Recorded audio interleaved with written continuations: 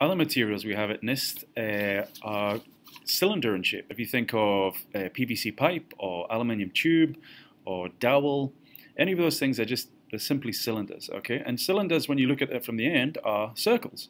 So if we look at sketch and we come down here and we click on circle, center diameter circle is fine for what we want. There's lots of different types there, but that one will do for now. We're going to draw, so the face of the cylinder is on the floor there, so when I extrude it up, it will be facing up the way. Obviously you can choose different sides if you want it to be facing different ways. If I click on that, it goes to two-dimensional view. I'm going to drag out. Now we have very specific diameters of material at NIST. I'm going to go for 25mm in diameter aluminium tube. So I click 25 and I hit enter, and that gives me a circle 25. Now if I zoom into that a little bit, if you think of tube has a hollow in the inside. So if I extruded this right now, it would be a solid cylinder. I want it to be a hollow cylinder. So I'm going to sketch another circle on the inside of this one. Start there and then bring it up to about here. If you want to be really accurate, you could think about what the thickness of this wall would be, but for the purposes of something visual, I'm just going to guess. So I'm going to keep that like that. Stop my sketch. And if I zoom into that, it's now two circles on the inside. If I use extrude and just click the outer ring part of that circle and then drag that up, then you can see it's creating a cylindrical shape.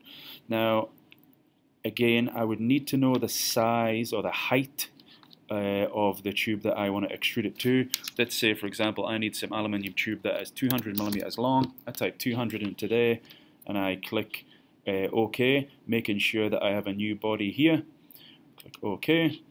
Again, if I go to bodies here, you can see I have a body. I'm going to change the name of that to table leg. Maybe it was making a table, and that's the leg of that table. And I hit enter, and then that gives me my aluminium tube. That could also be PVC pipe. So anything tubular, that would be that. If I just want to draw something like dowel, again, I'm just going to draw a circle on the floor. We have 7mm dowel at NIST. We have lots of other diameters as well, but I'm going to go for 7mm. I'm going to stop that sketch. Wooden dowel isn't hollow, so I don't need to draw a second circle. I'm just going to click on that, drag it up. Again, let's say I wanted my dowel to be 50mm long. Click OK. We've got a new body here. Click OK to that. I've got body 2.